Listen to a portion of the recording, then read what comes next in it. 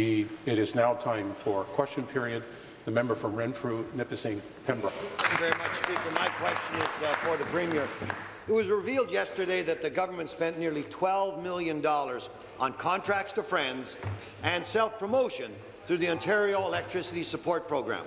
They doled out over $9 million to high-priced consultants and another $2.5 million to their ad men. That money was supposed to go to low-income families struggling to pay their hydro bills. Speaker, can the Premier please tell me and justify how spending nearly $12 million on consultants and self-promotional ads when families are struggling to make a choice between putting food on the table and heating their homes?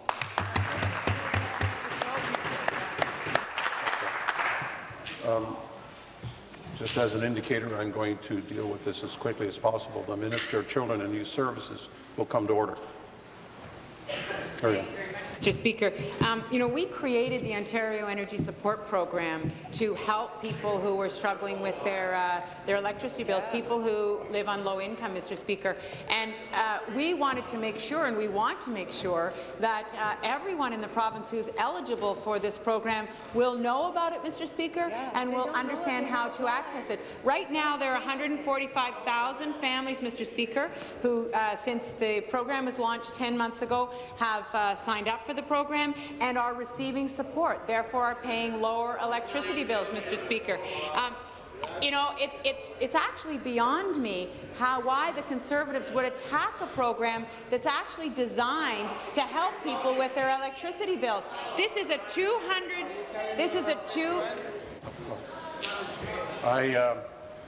I've made it clear that I will be seeking attention for both questions and answers. If it starts up as soon as I sit down, I'll get whoever decided to challenge. Premier?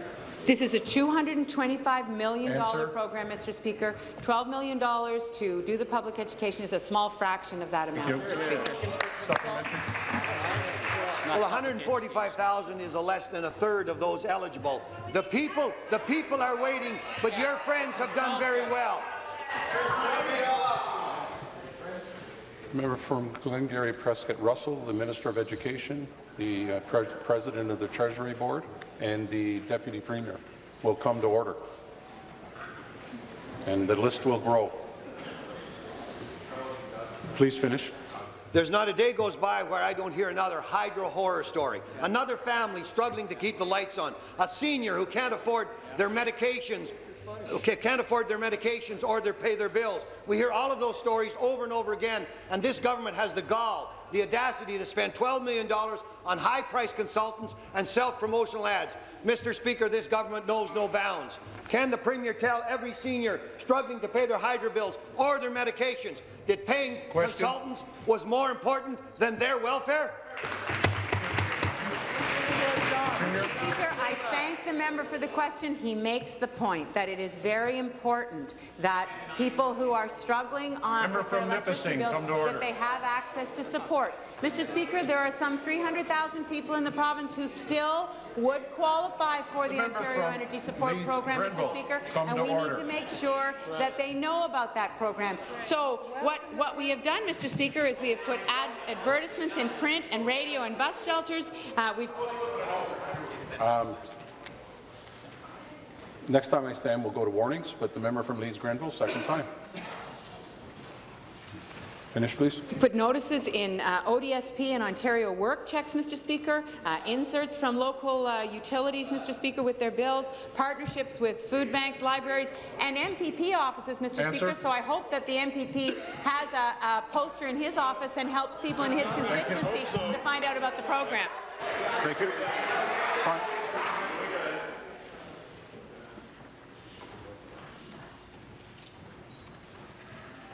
Final supplementary. Thank you, Speaker. The inserts cost next to nothing. The ads of $2.5 million were for your self-promotion.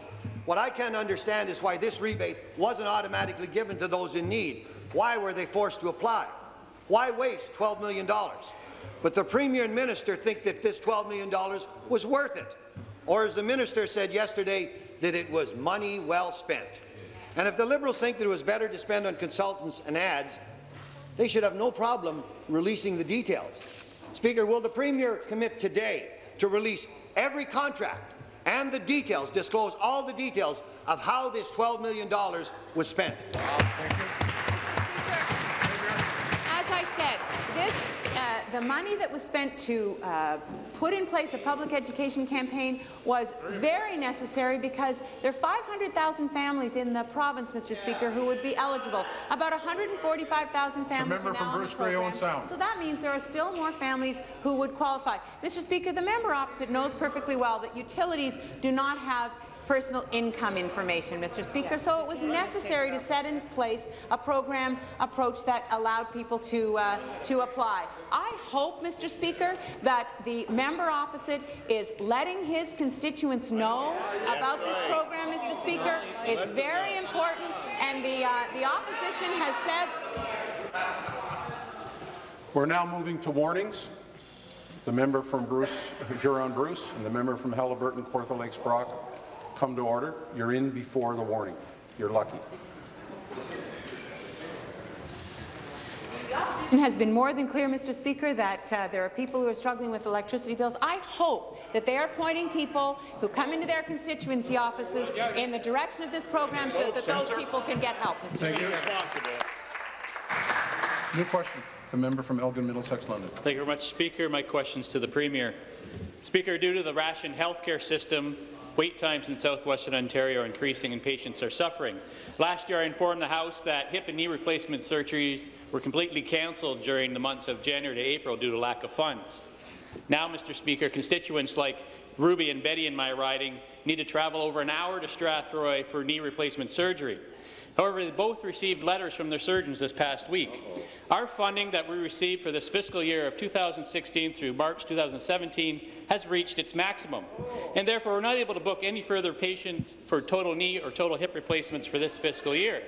Speaker, we're only 6 months into this fiscal year and we've already run out of money.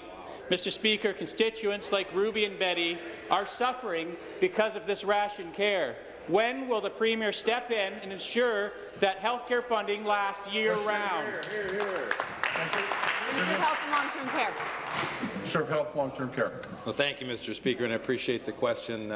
We know that when it comes to surgical procedures in this province, that for most surgeries we have the shortest wait time or among the shortest wait times in all of Canada, Mr. Speaker. But there are areas, we have to be frank about this, that there are areas where we need to continue to make further improvements. And also, we need to make sure that success is well distributed across the province. We do expect our hospitals, when they are provided with an allocation, for them to manage that allocation responsibly and actually spread it over the course of the year, because there are many surgical procedures that demand those OR times, and we expect and look to our hospital officials and leadership to be able to manage those allocations appropriately. And we do that using an evidence-based approach and a scientific approach to make sure that people do have access when they do need that access. Supplementary. The member from Bruce Grey Owen Sound. Thank you, Mr. Speaker. My question is to the Premier. Life is getting harder for Doug Price. The frail 73-year-old needs replacement surgery on his knee today. Sadly, he can't have it, and he won't get it for at least another year. His wife Doris faced the same predicament when she was told to wait a year for her cataract surgery. Delayed and cancelled surgeries are skyrocketing across our province as a result of this Liberal government's scandal, waste and mismanagement. Mr. Speaker, it's unacceptable that this government can't fund surgeries for patients like Doug Price, who are in constant pain and unable to leave their home. Why haven't the Premier and Minister acted on this crisis situation and found a solution so that patients can get the needed surgeries as soon as possible? Thank you. Minister. Well, Mr. Speaker, we increased our budgets of our hospitals this year by more than 2%. And we continue to make investments, and we often do that so there's the base funding that we provide hospitals, but also to reduce wait times, we specifically allocate funds across this province. And we do that generally through what's called a quality-based procedure, where we We provide that funding to hospitals who have proven their efficiency, their effectiveness in delivering these services as well. So it's a system that has actually seen pretty dramatic improvements over just a few number of years, so we can be proud how we're situated vis-a-vis the rest of the country. But we know that there's more work to be done, and we know, and in fact, for the Southwest LHIN, as an example, we provided them with significant new funding specifically for hip and knee surgery this fiscal year. We're working closely with the LHIN in Southwest and in other parts of the province to be able to manage those challenges. Thank you, Mr. Speaker. Final supplementary, the member from Haliburton, Kawartha Lakes. Thank you, Mr. Speaker. My question is to the Premier. We are joined today by Rethink Breast Cancer, which is a national nonprofit organization whose mission is to empower those who are concerned about and affected by breast cancer. They have been advocating for improved access to breast reconstruction for women who have been diagnosed with breast cancer and those who are at high risk of getting it. According to a report they republished earlier this year, Ontario currently has a 1 to 2 year wait list for breast reconstruction surgery. This is simply unacceptable and harmful to breast cancer survivors. Manitoba, by contrast, has wait times of only up to 6 months for the same procedure. Wow. Fully half of physicians in Ontario surveyed say they are dissatisfied with the patient wait times for breast reconstruction, and 80% of those surveyed felt a lack of operating room time was the biggest contributor to the long wait times. Will the Premier commit to immediately increasing surgical resources in the province, such as OR time, so that women suffering from breast cancer can get back to living their lives normally? Minister. Well, thank you. I particularly appreciate this question, and I want to thank. I know we have individuals in the gallery, but I want to thank Rethink Breast Cancer for their recent paper, which highlights the challenges that are faced. This is such an important issue, Mr. Speaker, that we need to make further progress on this. In April of this year, and I think this was one of the problems. This was the reconstruction, whether it's prophylactic or whether it's following surgery for cancer.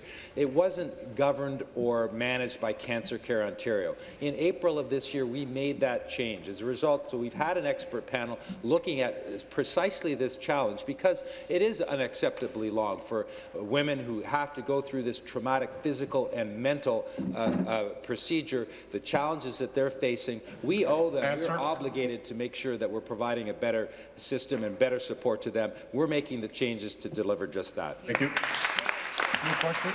The Leader of the Third Party. Thank you, Speaker.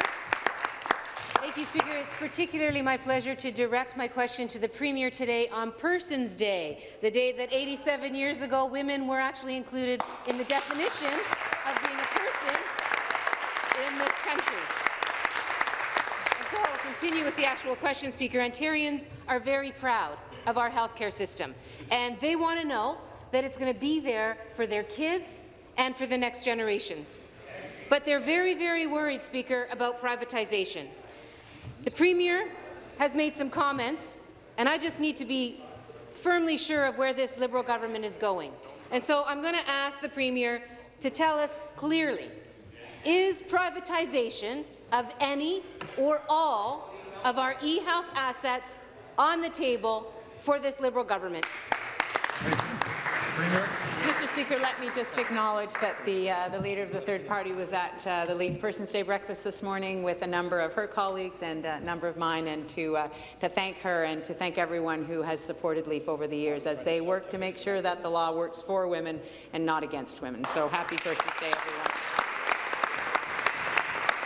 And Mr. Speaker, as I have said, as the Deputy Premier has said, personal health information, e-health, is not for sale, Mr. Speaker, not now and not again. Supplementary. Speaker, last week the government asked Ed Clark to figure out how much money our e-health assets are worth. Now they insist that all they want to do is strengthen healthcare. But you don't improve healthcare, Speaker, by asking how much you can get to sell off a hospital. And you don't need to know the sale price of e-health in order to be able to improve it, Speaker. Why should Ontarians trust this Premier that she isn't privatizing our e-health assets? Minister of Health and Long-Term Care. Minister of Health and Long-Term Care. Well, thank you, Mr. Speaker. And to reiterate, there is no possibility of a sale or the commercialization of people's health information. And in fact, Mr. Speaker, what I asked Ed Clark to do last week was to value the assets, to actually take an inventory of what's being created by eHealth over the past roughly decade.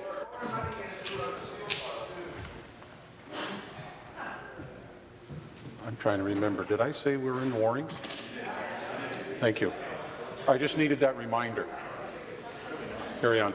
So I think it's prudent, Mr. Speaker, given that the current mandate of eHealth is due to conclude at December of next year, I think it's prudent actually to do an inventory of the assets, to value those assets, to understand what assets have been created across this province. We know others like Canada Health Infoway has done such. We want to do that to leverage those assets going forward to build an even stronger digital health strategy and system, Mr. Speaker. Thank you. Final supplementary. Well, Speaker, I'm more worried than I was when I got up to ask these questions in the first place. That's the same language this government used when they talked about selling off Hydro One, leveraging the assets. Look, it wasn't that long ago, Speaker, that this Premier refused to admit that Hydro One was even for sale in the province of Ontario. In fact, she still insists that Hydro One isn't being sold. She calls it broadening the ownership, even though everybody knows what the truth is, Speaker. So when the Liberals ask Ed Clark to figure out the sale price of our eHealth assets and then turn around and say they won't sell anything, it doesn't pass the smell test, Speaker, especially when they're not now talking about leveraging that very asset. They've seen more than 10 years, we've seen more than 10 years of privatization by this Liberal government in the healthcare sector, and we cannot take any more. Why is this Premier so interested in how much money she can get for our public eHealth assets? Be seated, please. Be seated, please. Thank you. Minister. Well, Mr. Speaker, it doesn't matter how many times she tries to say it. eHealth is not for sale. eHealth is not for sale. And so what we're doing is we're actually looking at what has been created over the past roughly decade. We're moving into a new phase of a strategy where we're going to be able to provide better support for consumer-facing e-health and digital health systems. We're going to build on the fact that 80% of family doctors across this province are already using e-health, that most diagnostic procedures are already digitized. We're going to look at that. It's the prudent thing to do. The mandate is coming to a conclusion at the end of next year. It's prudent to actually look at what we've got so we can build an even stronger system going forward, Mr. Speaker. We will not be selling e-health. Thank you. New question. My next question is also for the Premier, Speaker, but I got to say, in October of 2014, this Premier said she wasn't selling off Hydro One, and look where we are now. But on Monday, you know what, I sat down with a woman named Maryse Gallo. Maryse lives in Sudbury with her husband Chad and her two beautiful young daughters. Maryse has watched her hydro bills go up by nearly $100 since the same time last year. The cost of hydro means that they cannot save for their kids' future, and she's concerned about whether she can afford even entering them in before and after school programs, like sports, for example. Like people all across Ontario, the sell-off of Hydro One means life is getting tougher for folks like Maryse, her husband Chad, and their daughters. And it means it's harder for them to give the future that they want to give to their children. She's actually not putting money away in their RESPs because she's taking that money and using it for her hydro bills. Will the Premier stop the sell-off of Hydro One so it doesn't get worse instead of better? Thank you. So, Mr. Speaker, again, I thank the Leader of the Third Party for the question, and I know that it serves the Leader of the Third Party's interest to conflate these subjects, Mr. Speaker. I know that she tries to make a link between electricity prices and the changes with Hydro One. Mr. Speaker, the reality is that we have made massive investments in the electricity system in Ontario. We have shut down the coal-fired plants. We have built over 10,000 kilometres of line, Mr. Speaker, and we've done that so that we could have a clean grid in this province, a reliable grid, Mr. Speaker, and there's a cost associated with that, and we've recognized that, and so we are working to take costs off of people's bills, Mr. Speaker, and help people like Maryse and her family. We are also working to help a family like that so that they have the supports that they need, whether it's it's childcare, Mr. Speaker, 100,000 new spaces of childcare spaces, whether it's tuition, Mr. Speaker, making sure that by the time those two kids get to post-secondary, they have the support that they need, whether it's free tuition if they're low income, Mr. Speaker, or supports that they need. Those are the kinds of things we're doing to support families. Speaker, the Minister of Energy, the MPP for Sudbury, stood right here in this House and said, quote, a 20% reduction for families in rural, remote and northern communities, like in my part of the province, will actually be a significant savings for many families, unquote. But people in Sudbury, Speaker, people in the Minister's own riding, people like Maurice and Chad, are not getting those savings. Instead, they're watching their bills go up and turning Hydro One into a private, for-profit monopoly is only going to make it worse, regardless of what the Premier claims. We've seen it happen over and over and over in virtually every jurisdiction across North America. When you privatize your electricity system, the costs go up for the public. That's what happens, whether she likes to admit it or not. So the question is, will this Premier stop any further sell-off of Hydro One and ensure that people get a break? Thank you. Minister of Energy. Minister of Energy. Thank you, Mr. Speaker. I'm very pleased to rise and answer the Leader of the Third Party's question. When it comes to the Great Riding of Sudbury, we have talked to the families there, and all the families in the Great Riding of Sudbury will be receiving that 8% reduction, Mr. Speaker, if this legislation passes today. Part of the issue, Mr. Speaker, is that the NDP doesn't have a plan when it comes to energy, so they don't understand the whole process. Mr. Speaker, when we're talking about northeastern Ontario, my part of the province, there are over 69,000 families, Mr. Speaker, that will be receiving that benefit, Mr. Speaker, and we're very proud of that, Mr. Speaker. When it comes to Hydro One, we can talk about we're on track, Mr. Speaker, to ensure that we're going to realize the target of $9 billion generated through the IPO. And let's talk about Greater Sudbury again, Mr. Speaker. We can talk about investment after investment after investment. $173 million for four-laning of 69, $26 million for Maley Drive, $20 million through OSIF, Mr. Speaker. This is fantastic for the North, and I'm very proud of these.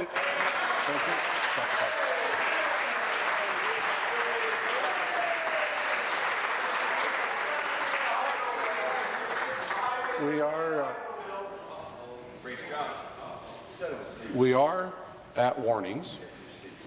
Cupping your hands to make sure a megaphone makes it louder it is not conducive to applying what the Speaker is looking for. And it also is not helpful when someone's giving an answer that the chipping comes on from the same side that provokes. So it stops on both sides. Final supplementary. Thank you, Speaker. You know, it's not just people, Speaker. This is Ontario Small Business Week. Small businesses across the province cannot afford their hydro bill, Speaker, wherever I go, whether it's Sudbury, whether it's Kingston, whether it's Hamilton, whether it's right here in Toronto, Niagara, you name it, Speaker. I talk to small businesses everywhere, and they're all telling me the cost of hydro is the difference between growing or going out of business. According to the Ontario Chamber of Commerce, 1 in 3 small businesses, 1 in 3, say the cost of hydro has a negative impact on their ability to invest in the future of this province by investing in their businesses. They simply can't do it. Will this Premier give some hope and confidence to small business people and start getting hydro costs under control by stopping the sell-off of our hydro system, stopping the sell-off of Hydro One? Minister. Thank you, Mr. Speaker, and I'd like to thank the member for highlighting small businesses and the importance of small businesses, because we recognize that on this side of the House, Mr. Speaker. And let's take a look at a couple of examples, Mr. Speaker, about the programs that we are offering and how they support small businesses.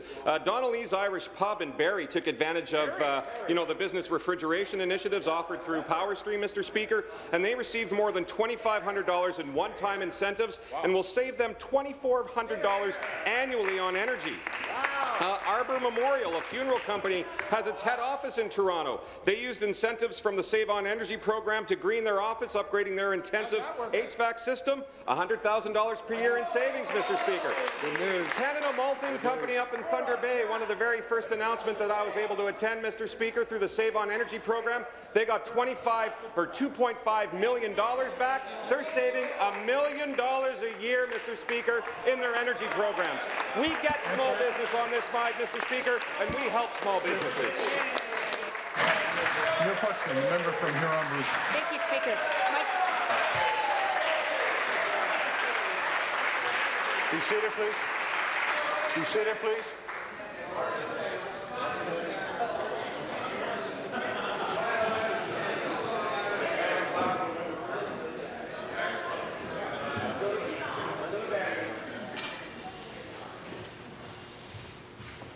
New question. Member from Huron-Bruce. Speaker, my question is for the Premier. A constituent of Huron-Bruce recently called me about a 73-year-old wife who needs to have orthopedic surgery. She has been waiting since July 2015 for surgery on her knee. Speaker, that's 15 months, and frankly, that's unacceptable. My office called the surgeon, and we talked to their staff, and we were told that they actually have 300 people on a wait list, some for as long as 2 years. Speaker, the surgeon's office explained that the wait times are due to government regulations which dictate, although a surgeon is available, they're only to perform surgeries as funding permits. Speaker, why should people's quality of life have to be put on hold because of this Premier's wasteful spending and mismanagement? Speaker, what I would like to know, what does the Premier have to say to these people? Thank you. Minister of Health and Long-Term Care. Minister of Health and Long-Term Care. Well, Mr. Speaker, I'm the first to admit that there's more work to be done, but we need to recognize exactly where we're situated here in Ontario. We have among the best wait times. We're the first to have measured them, by the way. We have among the best surgical wait times in the entire country. And in fact, in the last decade, we have decreased the wait time for hip replacement by 42%, Mr. Speaker. We've decreased the wait time for knee replacements by 51%, Mr. Speaker. We've decreased the wait time for cataract surgery by 37%. So there's dramatic improvements. In fact, for hip and knee, more than 80% of individuals achieve those replacements within our targeted amount of time that we aim for, what's called a level 4 target, Mr. Speaker. But there is more work to be done. But we also expect to be able to work with our hospitals and our clinicians so that those patients who do require those procedures more urgently are able to get access to those surgeries urgently. Thank you. Supplementary, the member from York Central. Thank you, and back to the Premier.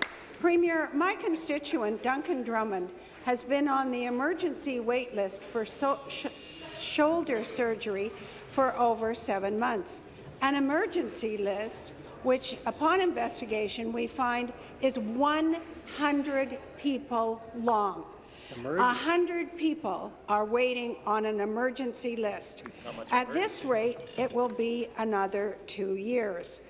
He is number 101. And his granddaughter describes his condition as a pseudo-paralysis on an arm that leaves him in agonizing pain. Mr. Duncan's wife and daughter are here today in the hope that you will understand how important it is for him to be moved along at a faster rate than at this time. To the Premier, when will you exercise your constitutional obligation to provide health care for my constituents and the rest of the province? Minister of Health. Thank you, Mr. Speaker, and I want to acknowledge the Duncan family being here today. And this is an important issue, and I'm pleased that they are able to see the discussion. And we need to continue to improve, there's no question. But for those individuals that do urgently require procedures, we expect clinicians and hospitals to be able to put them to the top of the list, Mr. Speaker. And we have made significant improvements. We continue to do that. We continue to invest millions of dollars in bringing down wait times. But when you look at knee replacements alone, our average wait time is half of what it is in the OECD, Mr. Speaker. For hip replacements, the OECD, the economic countries, the Organization of Economic Development, their average wait time for hip replacements is 121 days. Canada's is 85 days for hip replacement. Here in Ontario, it is 70 days. Answer. So we are at the front of the line, Mr. Speaker, but there, of course, is always more work to be done in concert with our frontline clinicians and surgeons themselves. Thank you. New question, the member from Bramalea or Moulton. Thank you very much, Mr. Speaker. My question is to the Premier. Mr. Speaker, in 2013, this government promised to reduce auto insurance rates by 15%. The rates didn't come down. They campaigned on this promise in 2014, and again, no surprise, the rates didn't come down. But in fact, what's going on is, for the second quarter in a row in 2016, rates are actually going up. But what makes this even more offensive, Mr. Speaker, is that our benefits have been slashed, and this government has allowed the insurance industry to slash benefits. So my question, Mr. Speaker, is, has the government just given up on this promise to reduce auto insurance? Thank you, Premier. Thank you, Mr. Speaker. I appreciate the question and the concerns that we all have about reducing auto insurance rates, about ensuring there's fairness in the system, about ensuring that consumers are well protected. Ontario continues to be the most generous in terms of benefits still. But we have reduced rates. They have been going down on average almost 10%, Mr. Speaker, and that's important. And it's not at a point in time that matters. It's on an ongoing basis to provide sustainable reductions in the costs, in the fraud, in the engagements of certain activities within the sector that have to be improved. And that is being done. It's being done in consultations with the sector. It's being done with consultations with the public. And all in all, consumers are demanding greater affordability, and they want choice. And Ontario is providing both, Mr. Speaker. Thank you. Thank you. Supplementary. Mr. Speaker, the reality is, over the past 2 quarters, this government has approved rate increases. They've approved it. Now, the reality is the government controls rates. They have the ability to control auto insurance rates in this province, and they're simply not doing it. What they are doing, though, is allowing the insurance industry to exploit the people of this province. They've allowed them to slash benefits so tremendously. And what's so offensive is, it's not just all people of Ontario. It's even the most seriously injured people who are seeing their protection slashed.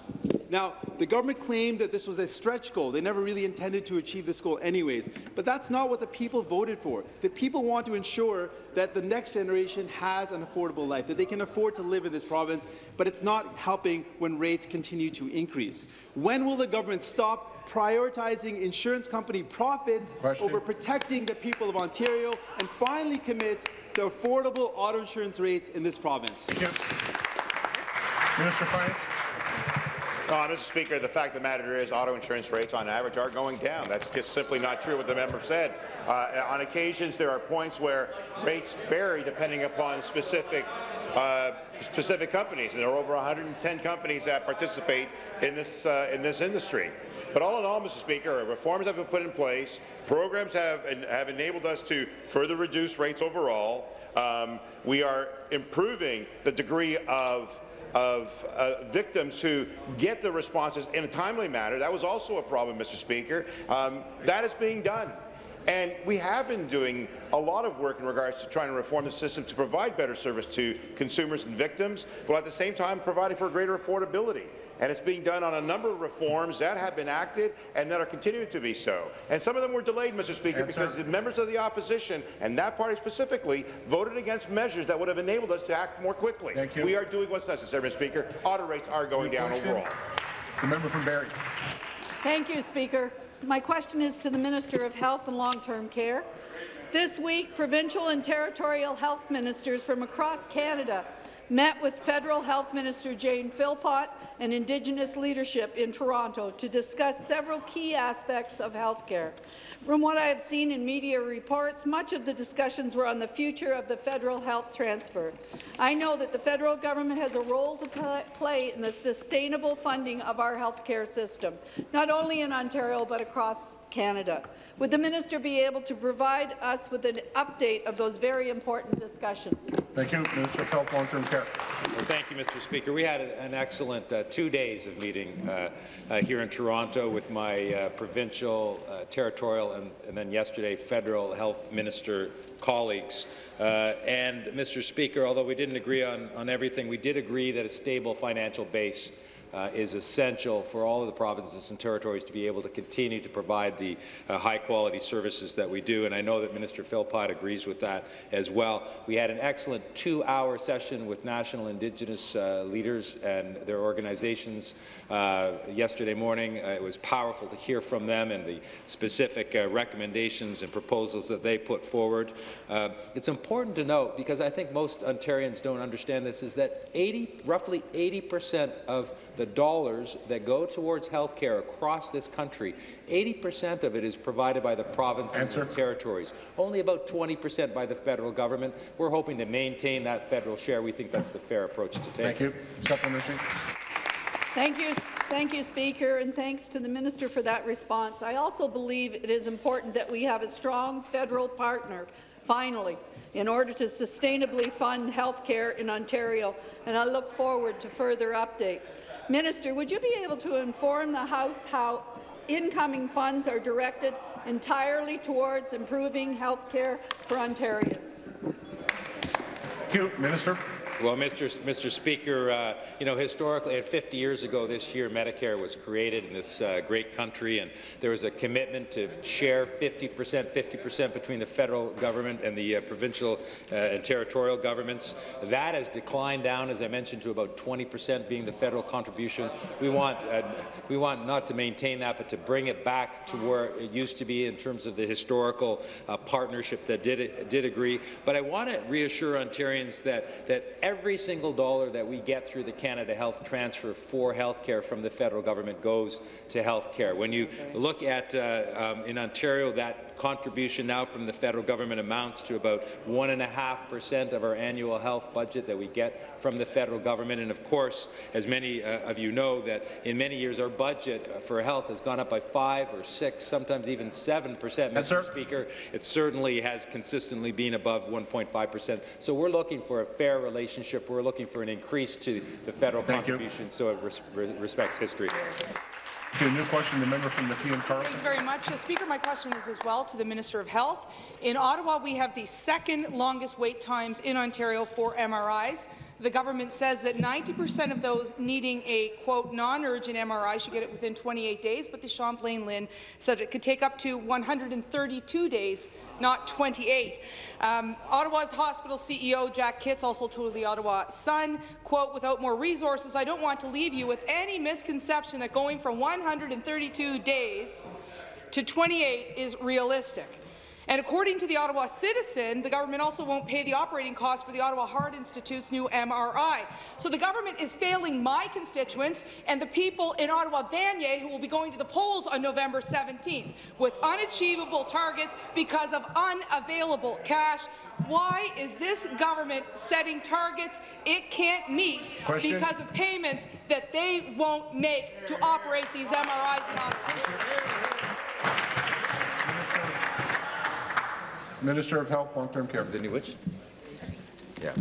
Well, thank you, Mr. Speaker. I just wanted to consult with my colleagues because I understand that the member opposite was at the Queensway Carleton announcement last Friday with the Premier, where we announced a fantastic new senior-specific, it's called an ACE clinic, which will make a dramatic impact. I know you were very happy with that investment. Mr. Speaker.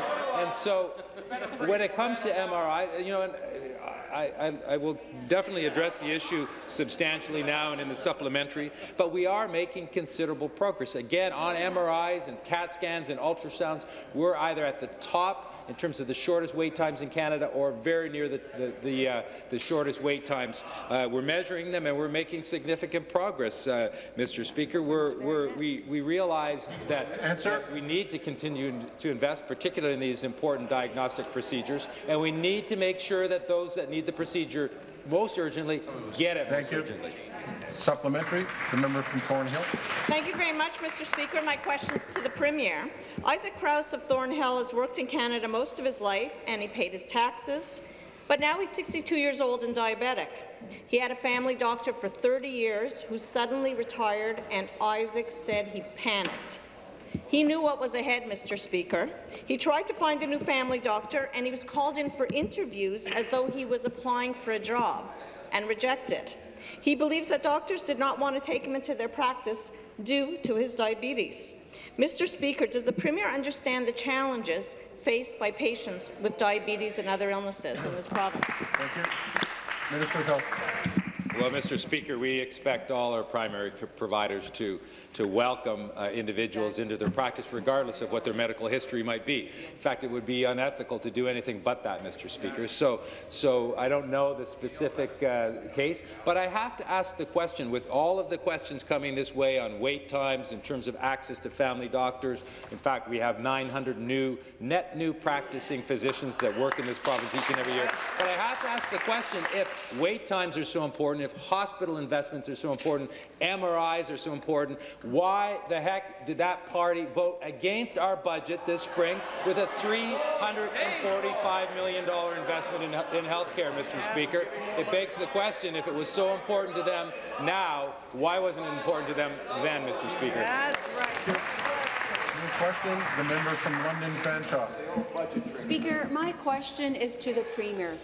The Minister of Health just said that the average wait times for hip and knee surgeries is 70 days in Ontario, while people in London are waiting nearly 4 times as long for hip and knee replacement, and the Ministry of Health reports on their website the provincial wait time is currently 209 days.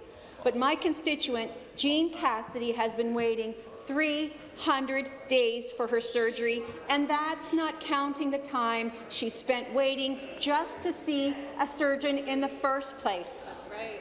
If surgeries are cancelled again in London, like they were last year, Jean will be waiting until April to get the surgery she's needed for more than a year. When will the Premier admit there's a wait time crisis in London and step up to fix it now for people like Jean? Minister of Health and Long-Term Care. Minister of Health, Long-Term Care. Mr. Speaker, I appreciate the question, and I appreciate the fact that the member opposite has repeatedly brought this forward and brought it to our attention. It's an important issue. When it comes to the South West LHIN, we are working very closely with the South West LHIN as we speak, Mr. Speaker, to make sure that access to surgeries, including hip and knee replacement, for example, that they are provided when they're required. And part of that is a triage, right, that, as I've repeated, that those who urgently do need that procedure need to go to the top of the list, and that is up to the clinician and the hospital to be able to make those arrangements. There's also the opportunity through the LHIN to talk to the LHIN, because there are different surgeons that provide this. Some have longer wait lists than others. Some work longer hours than others. There are different hospitals that have different wait lists as well. Working with the LHIN and with their primary care provider or their specialist, they can often find ways to dramatically shorten that wait time. Having said that, I am working closely with London, with the South West LHIN, and I'll speak to more in the supplementary. Thank you. Supplementary. Speaker, I'd like to hear the Premier's answer to that. No matter where you live in Ontario, you should be able to get the surgery you need without having to wait for months on end. I've spoken to Dr. Rajgopal, an orthopedic surgeon in Strathroy, who is incredibly frustrated by the pain that his patients are forced to live with because of the Liberal government's decisions. Every day, he sees patients who are waiting far longer than they should have to for surgeries that they need. And he has a simple question for the Premier. Why won't this Liberal government properly fund surgeries for patients in London and across the southwestern Ontario when our wait lists are out of control? Thank you. Well, Mr. Speaker, there's nothing more important to me than to work towards providing services and procedures when people need them in a timely fashion. I work every day to achieve that end.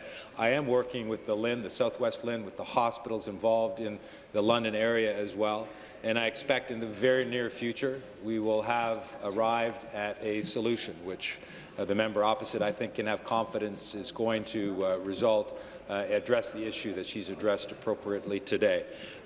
We have made significant investments. We have seen dramatic, to the order of 50% declines in wait times over the past decade. We've invested $2 billion just in wait time reductions in the last roughly decade in this province. With regards to the Southwest LHIN, I'm working directly with them. I expect in the coming days we'll have a solution that the member opposite can have confidence in. Thank you. New question. The member from Beaches East York. Well, thank you, Speaker. My question is for the Minister of Economic Development and Growth. Speaker, as you know, small business are an important and core part of the engine of our economy, and they provide many good-paying jobs for companies, for people across Ontario. And in my riding, Beaches East York, we know that we thrive on the success of our small business and our entrepreneurs, and we have organizations like DECA, the Danforth East Community Association, that help small businesses in pop-up shops and retail malls to get their businesses started. For 25 years, Speaker, as you know, I worked as a self-employed consultant, assisting many small businesses with their growth, and I also co-founded a number of small businesses which continue to employ people to this day, so I understand the challenges faced by small businesses in Ontario. So, Speaker, this week is Small Business Week. We've had some conversations already about how important the small business owners are to our economy, and we are celebrating their continuing contribution. Question. So, Speaker, can the minister advise this legislature about what our government is doing to help small businesses compete and grow globally? Minister of Economic Development and Growth.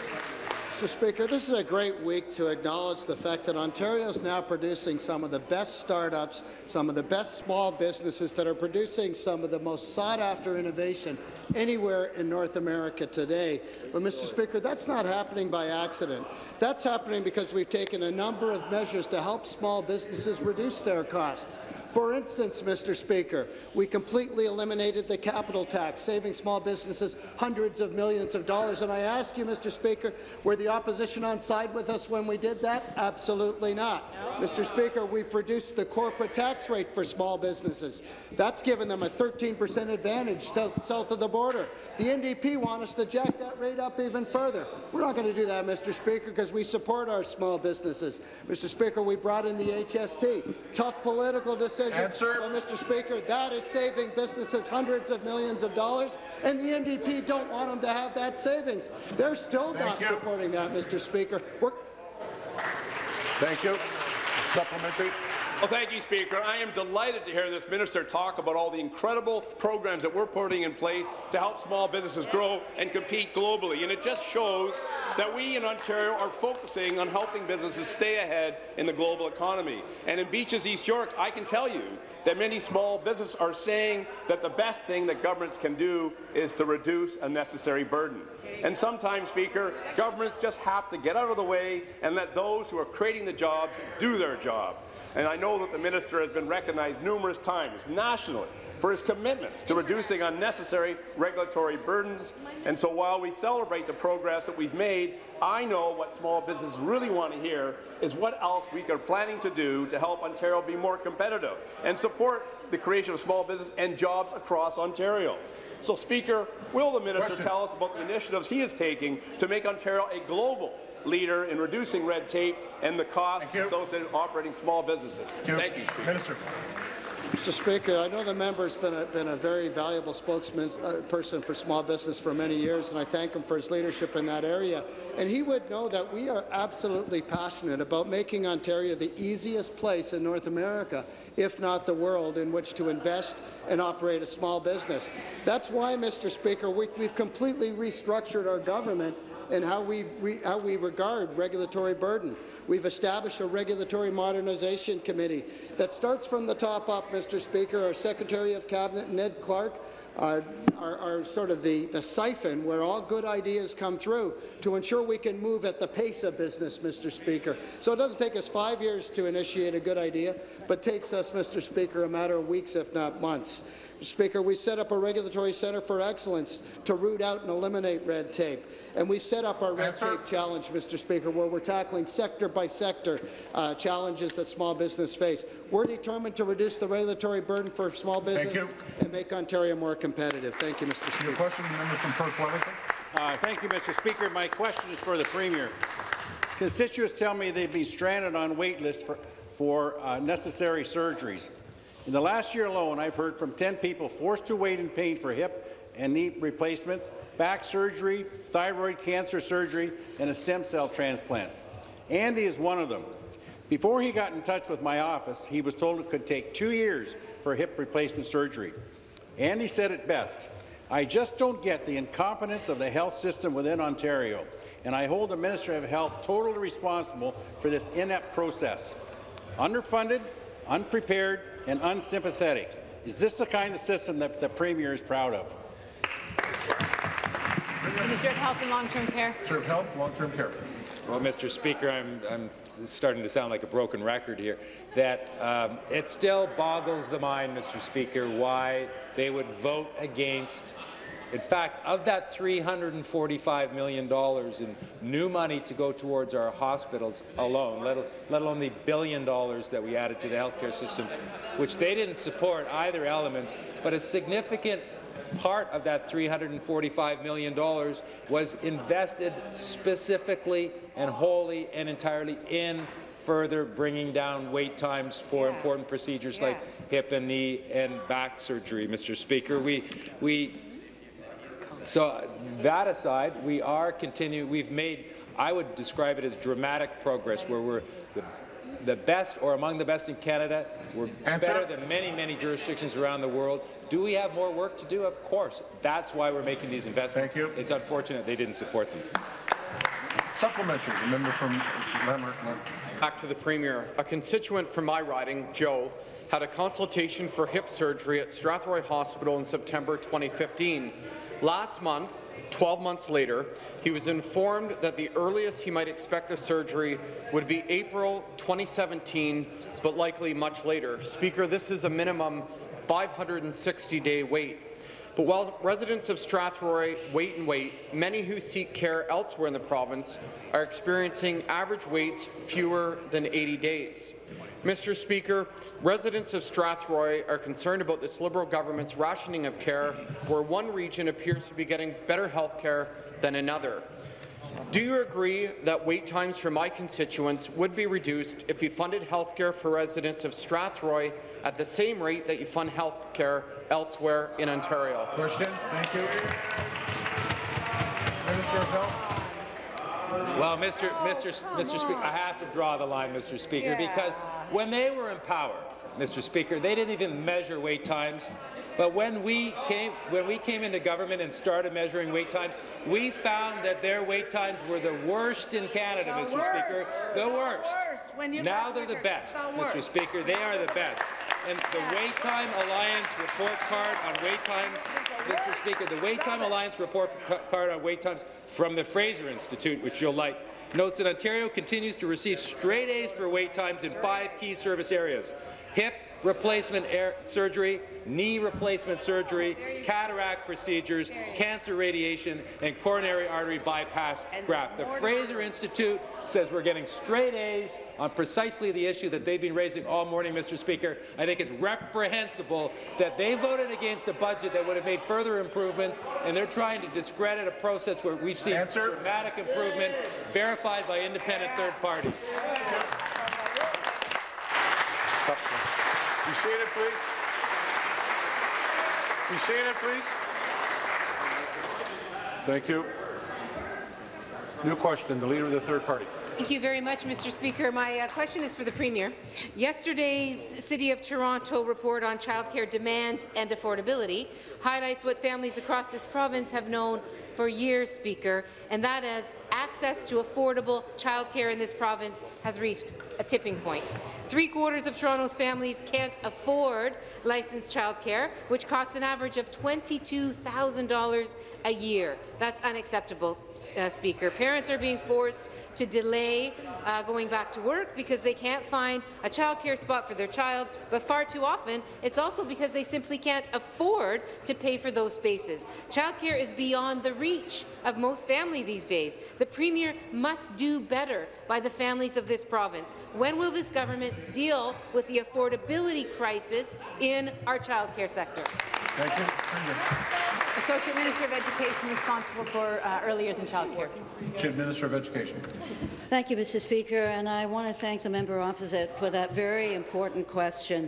And I'm pleased to talk about our plan. Absolutely, Mr. Speaker, we understand that Ontario families are facing challenges when it comes to finding affordable childcare in the province. And that's why we are making a historic investment, but that's also why affordability has been front and centre in the conversations that we have been having about childcare. Let me just talk a little bit about our commitment. We are committing to create 100,000 new childcare spaces for children 0 to 4 years old. That is an historic investment, an investment that also means that absolutely will include childcare subsidies to support families. This conversation cannot happen without talking about affordability. And so I'm pleased to answer and talk a little bit more about our plans to ensure that affordability is part of our plan to roll out the 100,000 spaces. Supplementary. Well, Speaker, the government talks a lot about creating those child care spaces, but the report that was tabled the other day at the City of Toronto shows very clearly that affordability itself is the key issue here. And the authors are very, very clear, Speaker. They say, quote, simply creating spaces isn't enough. Growth requires addressing affordability. This Premier promised to be better on issues like childcare, Speaker, but she's let families down. Families and children in this province deserve access to quality, affordable, licensed childcare now.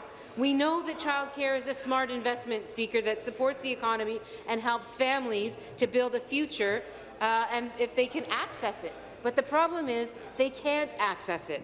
Will this Premier step up and address the affordability crisis that we have in the childcare sector here in Ontario? Thank you. Minister. Thank you, Mr. Speaker, and thank you again for the question. As I mentioned earlier, we have heard from parents and childcare professionals about the need for increased access to affordable care, and we have been listening. That's why those conversations are ongoing, and that's why we are committing to making affordability part of our plan when we transform the way we are delivering childcare in this province. Now, we are committing to 100,000 new spaces over the next 5 years, but in addition to that, we are also looking at budgets. We've included an operating budget of $600 to $750 million, which will include subsidies and will include a conversation about where those subsidies are needed. So I look forward to chatting with early childhood care workers, also with parents, and of course with community leaders out there about where the needs are. But we are providing the City of Toronto $351 million to assist with childcare. Your question, member from Etobicoke Lakeshore. Thank you, Mr. Speaker. My question is for the Minister of Municipal Affairs. This week is Local Government Week in the province of Ontario. And local governments are the level of government that has the greatest impact on our day-to-day lives, Mr. Speaker.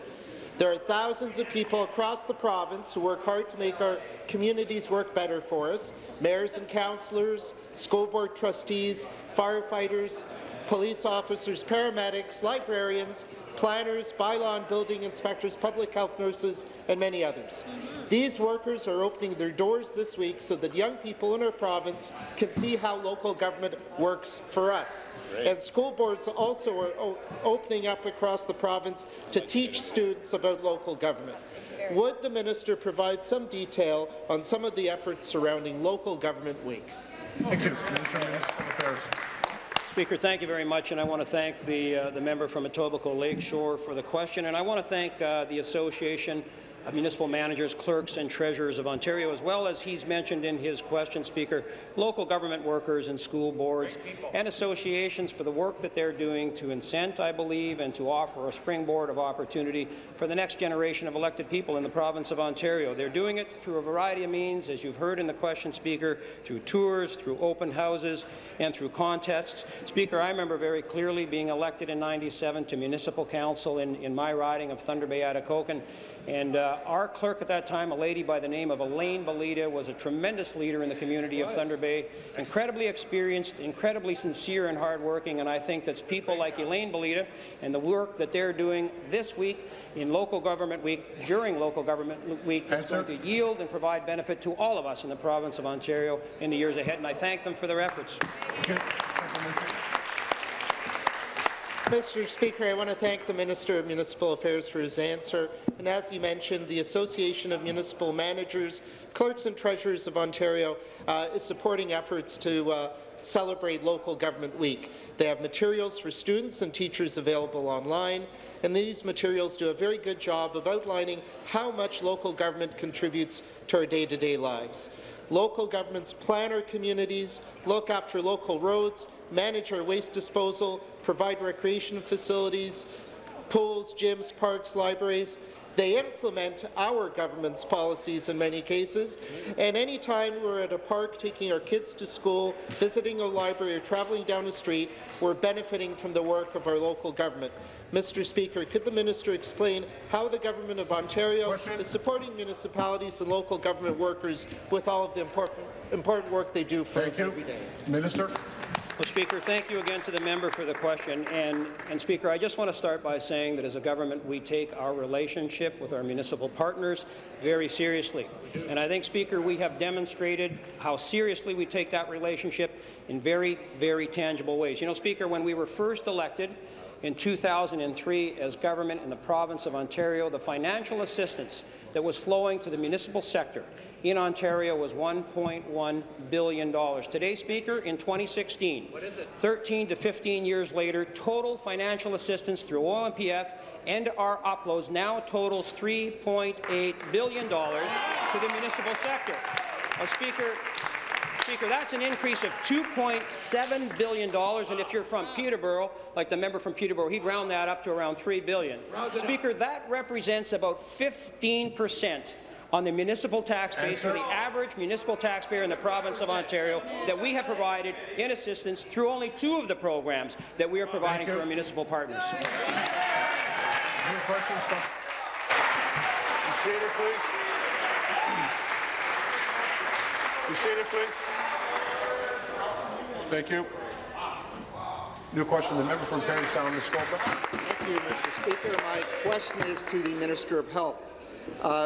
Wait times to receive cataract surgery in Muskoka have tripled. With an aging population, demand for these surgeries is going up year over year. At the same time, this government has chosen to fund fewer surgeries.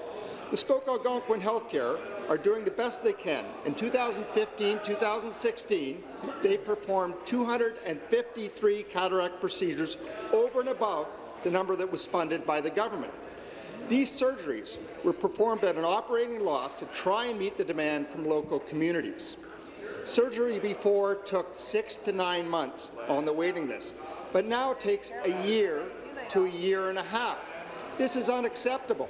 Speaker, will the minister commit to put an end to the increasing wait times and help the people of Muskoka and those living in rural Ontario? Thank you. Minister of Health, Long-Term Care. Well, thank you, Mr. Speaker. And you know, Muskoka Algonquin Healthcare is a great healthcare organization, and they're doing a fantastic job in providing care to members of their community. We, in part through the increased funding in the budget this year and to recognize the important work that they're doing and the needs that they have, we increased their budget by over $500,000 this year alone, which is helping them to continue to provide the important services. But, Mr. Speaker, I have to, because cataracts were mentioned, I have to go back to the fact that the Fraser Institute themselves gave us a straight A as a province, specifically on our delivery of cataract procedures when they're looking at wait times. This is the Wait Time Alliance report card, Mr. Speaker, and they gave us a straight A in 5 different areas. I've already referenced the others, but they gave us a straight A in cataract. Is there more work to be done? Of course. That's what this new money, the $500,000, is going to help do. Thank you. We have a deferred vote on the motion of third reading of Bill 13, an act in respect to the cost of electricity. Calling the members, this will be a 5-minute bell.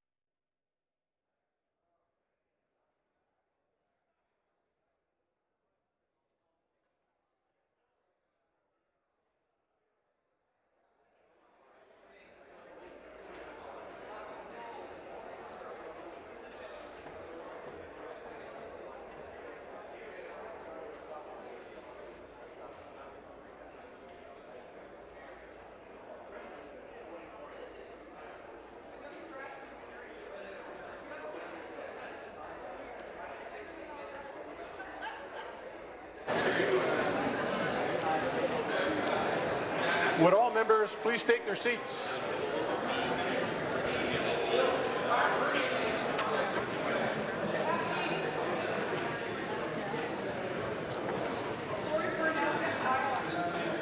All members, please take your seats.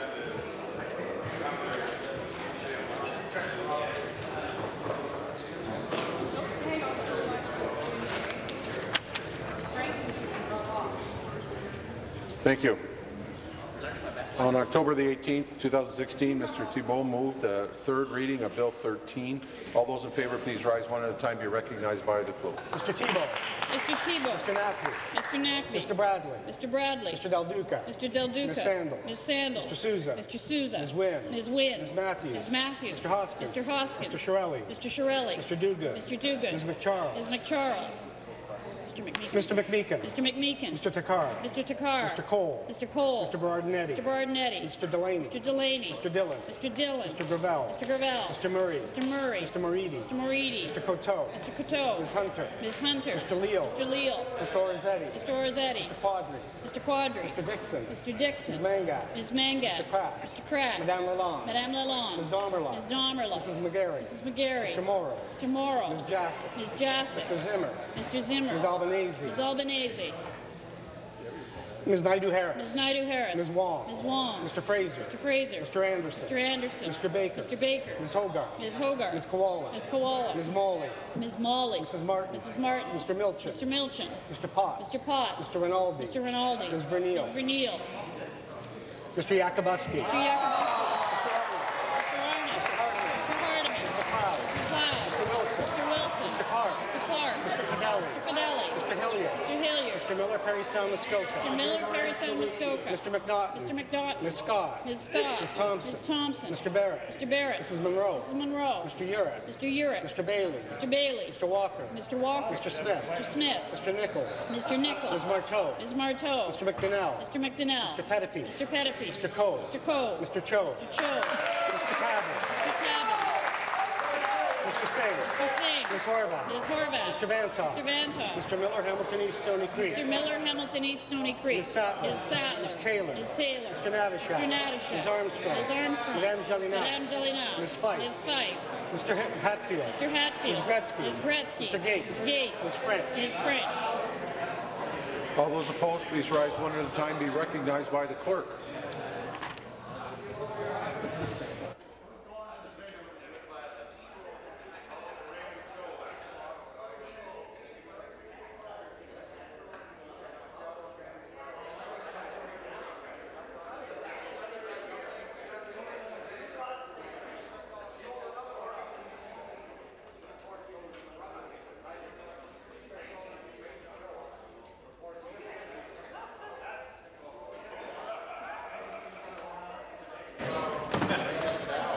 The ayes are 88, the nays are 0. The ayes being 88 and the nays being 0, I declare the motion carried. Third reading of the bill, troisième lecture du projet de loi. Be it resolved that the bill do now pass and be entitled as in the motion. There are no further deferred votes. This House stands recessed until 3 p.m. this afternoon.